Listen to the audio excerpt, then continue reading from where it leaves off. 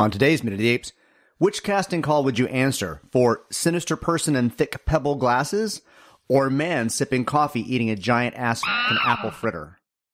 Fritter. Yeah, fritter. They're both in this scene. Take your stinking paws off me, you damn dirty ape! Exercise with an ape maker, human down. It talks. We're the keepers of the divine bound. It is our only reason for survival. We are determined to know what the apes want. War or peace? The only good human is a dead human! The Minute of the Apes. The Minute of the Apes. The Minute of the Apes. The Minute of the Apes.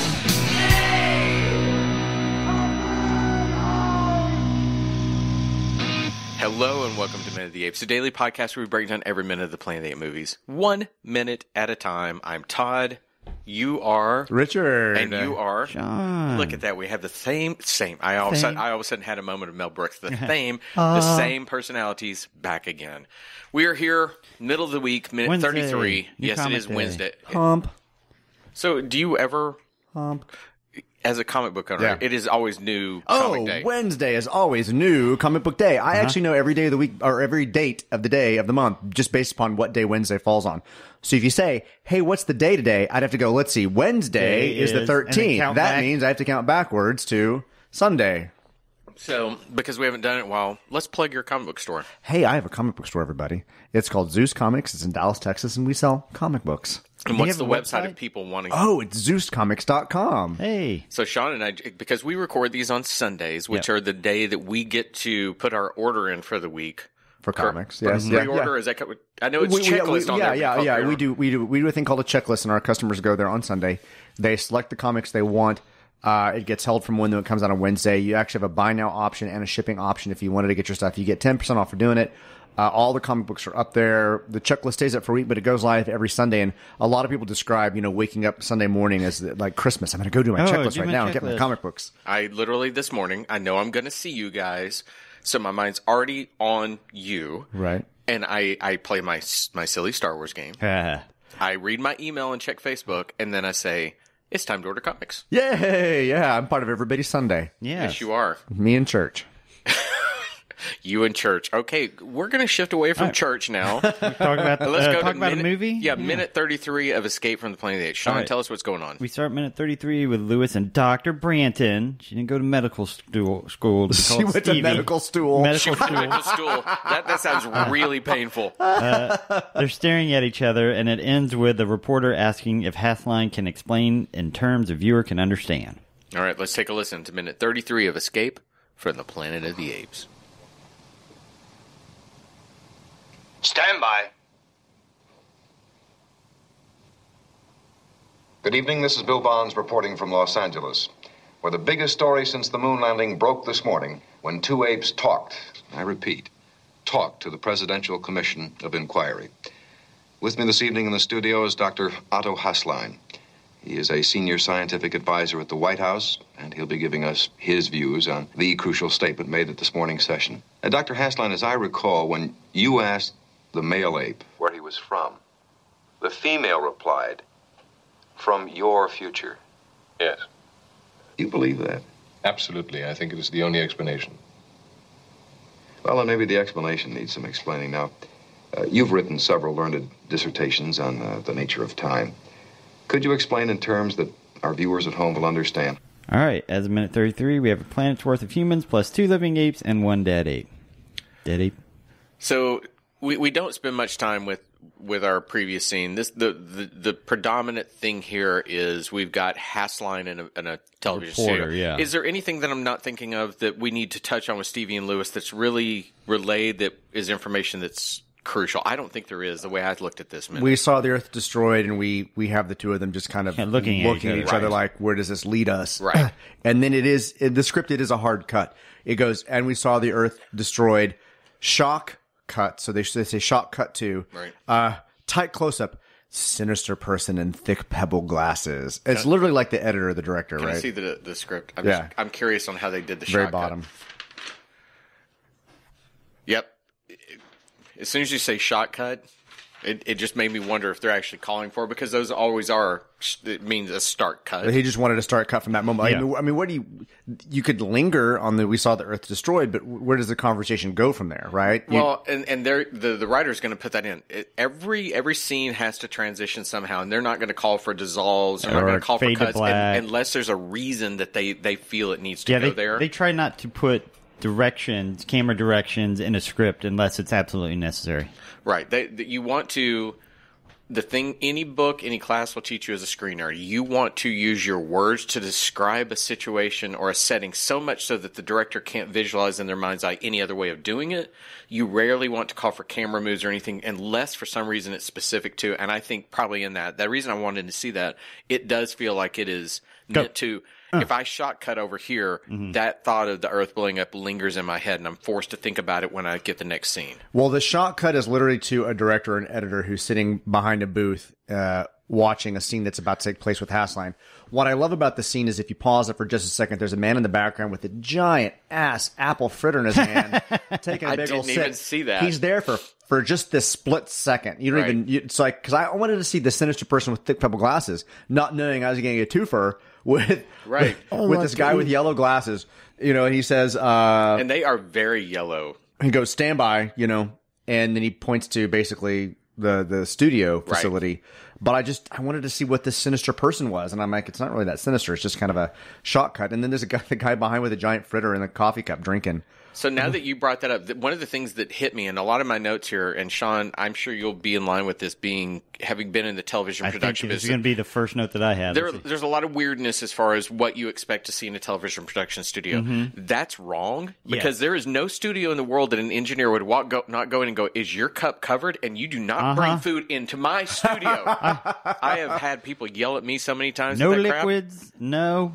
Yeah, I mean, I have. You and I did live TV, and we've worked with people who do the floor and live news, and that whole setup is horse shit. The cameras, the studio, everything about it. The map in the back. Oh, it's so horrible. But hey, this is better than like the random hallway that they shot the other scenes in when they were doing from Britain and from everywhere Reporting else. from all around the world. Yeah, all around the world. We put a tiger on the table to let you know we're reporting from. However, there is something I do like about the set, because at least when you look at a TV set, most of the time when you walk up on it, you go, "That's it," and it looks so much better through the looks lens. smaller in real life. So at least that you get some of that aspect when they start doing the shots. I thought, okay, this is truly a set where it's horseshit and it looks a little bit better. But even behind Mr. Apple Fritter, right? What the is going on behind him? That looks more like a NORAD control for missile launch instead of tape decks and playbacks. I don't know. It's just the weirdest set. That might be the same set they use for the opening shot when they're in the military area. It probably is. It looks like he's got all the panels and the lights behind it. I mean, it looks like they just reused a set that they've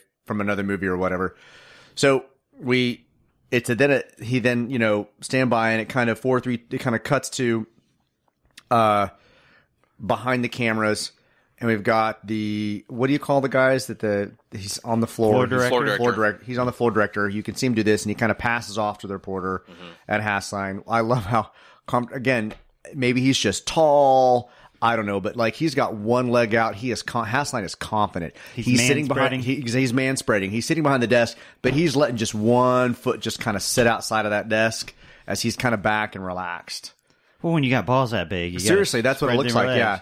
Well, we're going to the set. Yeah, we've got a green square. We've got a desk that's on wheels.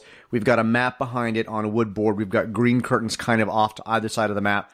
But exposed is the rest of the studio. So it looks kind of haphazard. Most studios, even if they're small, you're going to simply have some sort of sound baffling or insulation or something that would cut the sound. But if you look on that, it almost looks like they have file cabinets and technical stuff off to the side.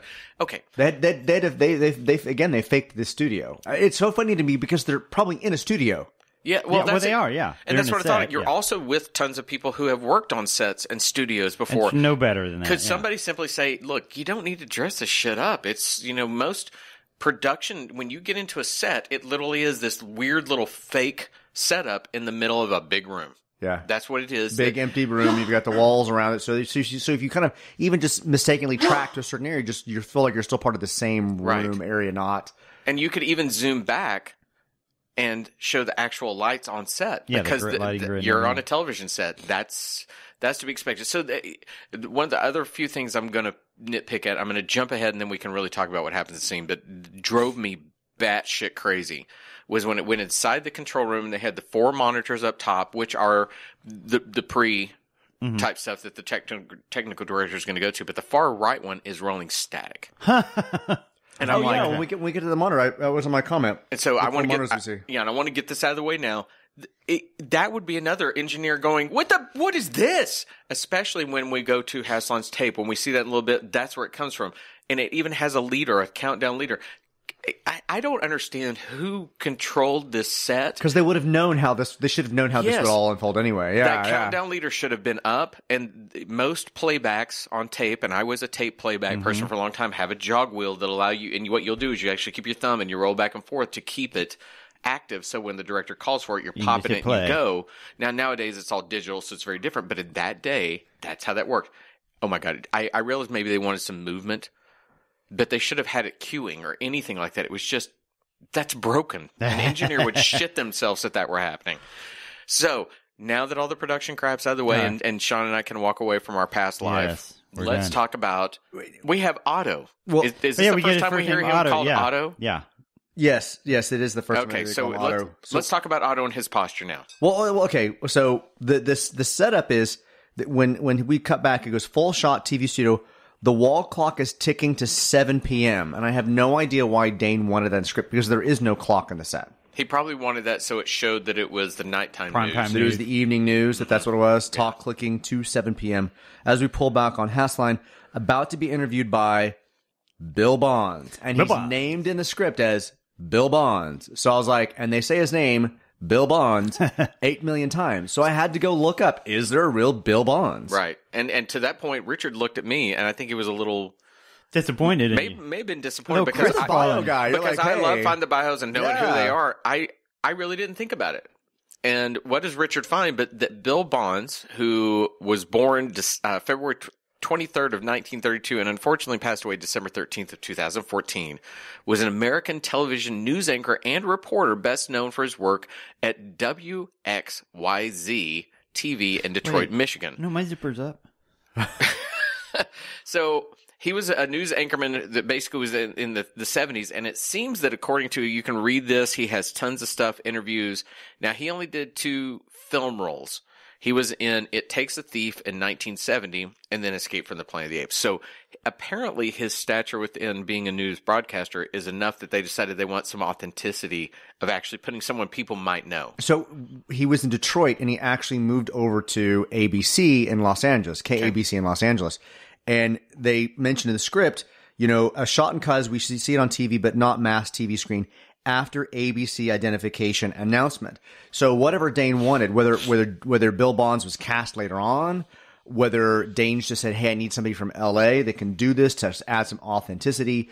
I mean, they really went out and found somebody who worked at ABC at this particular moment at the local studios. But it wouldn't be a national broadcast, so I have no idea if Bill Bonds would be really known nationwide. Nationwide, yeah. Yeah, well, what he may have wanted was, you're already going to have Hasline touching on a theory that's confusing in its own way. You at least get someone who understands.